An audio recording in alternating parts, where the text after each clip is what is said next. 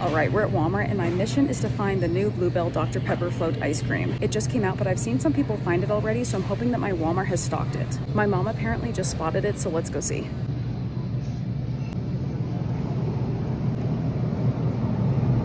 Target is acquired. Let me see.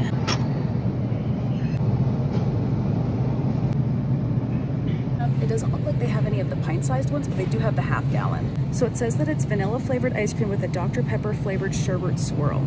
I'm debating if I want to buy this big of a size to try. If anybody else's have this, let me know what you think.